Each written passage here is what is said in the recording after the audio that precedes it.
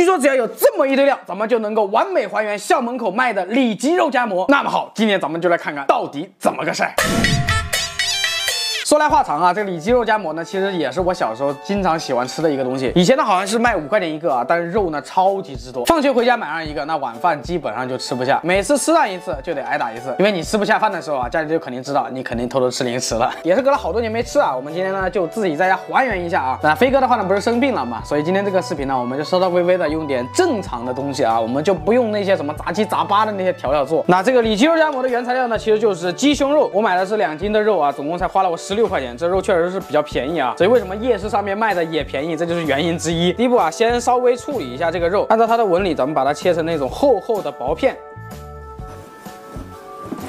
片完肉以后啊，下一步咱们开始调味儿，加入4克小苏打，还有12克的青椒辣椒面，超细的那一种，搞里头，再来上200克的葱姜水。搅拌均匀，这步作用呢就是葱姜用来去腥，小苏打等会儿会让肉更加的嫩滑。辣椒粉的话呢，主要就是用来给鸡肉上色。搅拌完以后，下一步啊，我们再准备调料，盐12克，这个难得真香调味粉6克，味精4克，鸡精4克，白胡椒粉2克，13香4克，全部搞里头，然后再顺着一个地方啊，给它搅拌均匀。我现在闻着这个已经有点香了，朋友们。搅拌均匀上劲以后，我们再加入30克的玉米淀粉，再来40克豆油，继续搅拌。好，这样就差不多，接下来放到一边腌制半个小时。肉在腌的时候呢，下一步咱们开始做这个肉夹馍这个馍的刷酱。首先准备150克的甜面酱，搞里头20克海鲜酱，10克蚝油，2克鸡精，2克味精，3克麻辣鲜，再加100毫升清水，搅拌均匀。哦对，还有100克的黄豆酱啊，差点忘了。加进去继续搅拌，好，然后起锅倒入100克的豆油，油热以后开小火把刚才调的酱倒下去，小火慢慢给它翻滚个2分钟，好，最后再倒入一点水淀粉。OK， 这个刷酱呢就做好了。现在所有的基本工作全部都准备完毕了，肉呢也腌好了。这步呢其实理论上呢就已经可以出去摆摊了，但是味道到底好不好吃啊？咱们就来试一试哈。首先起锅倒油，油温到160度之后呢，我们先把这个馍放下去炸啊，炸到外皮酥脆，色泽金黄呢，这就算炸好了。馍炸成这个样子，表面金黄酥脆就可以啊。接着就开始炸肉，刚才我们腌料的那些葱姜呢，提前给它挑出来，油温170度开炸。咦，你看看，这就和外面买来的一样啊，没差。有没有人那味儿，朋友们 ？OK， 最后一波。接着里脊肉出锅以后，我们多撒一点孜然粉。由于这个料太足了啊，我们最后只撒一点辣椒粉就行了。如果再给2500万的话，就会很咸。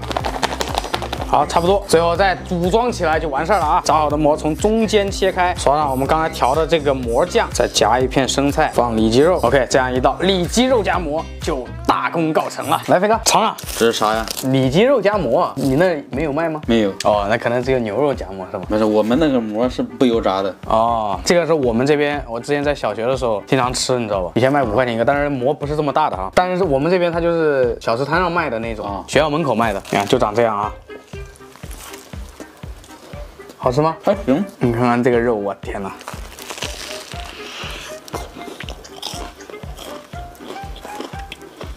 它会不会太干了？干？干还不简单吗？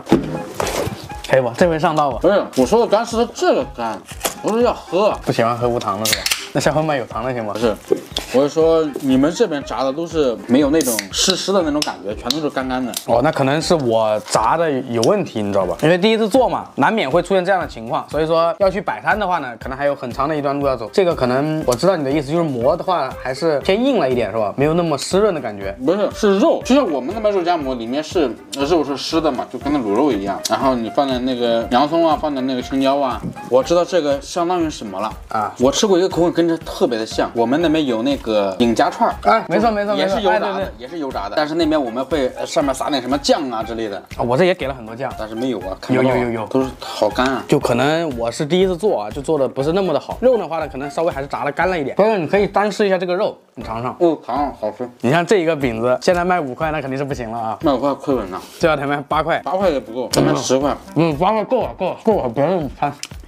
不贪，8块真不够。多的肉那10块钱很便宜了好吗？我们那边那么小的白吉馍啊，里面加点肉，加点青椒啥的，就那么小还卖8块钱呢。啊，那咱们这就卖10块，好吧？听你的，听你的。那10块一个汉堡都没那么多肉啊，卖10块，那是我夹的多，实在是夹不下了，我本来往里硬塞了，你知道吗？夹这么多10块钱可以了，真的。这真的是吃到了啊！但是是不是小时候那味儿？我觉得应该不是，因为这馍用的就不对。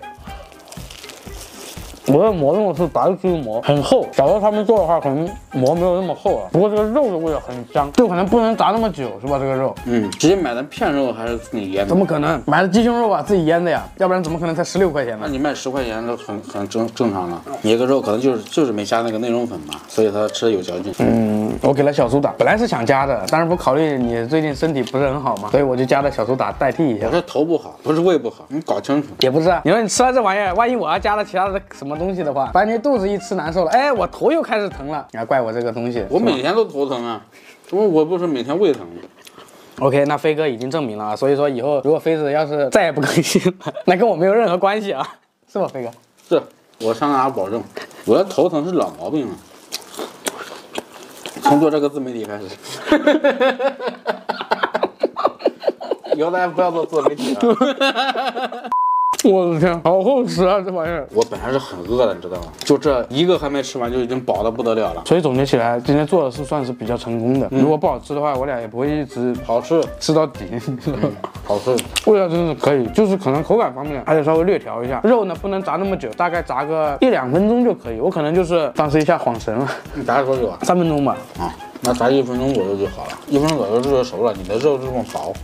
剩下的你老婆吃吧，这个不辣。我不吃，减肥。这鸡胸肉啊，这没有。但是你这是油炸的呀，鸡胸肉啊。好，那就这样，都给小舅子。好，狂喜，他狂喜，自助。小舅子狂喜，狂喜。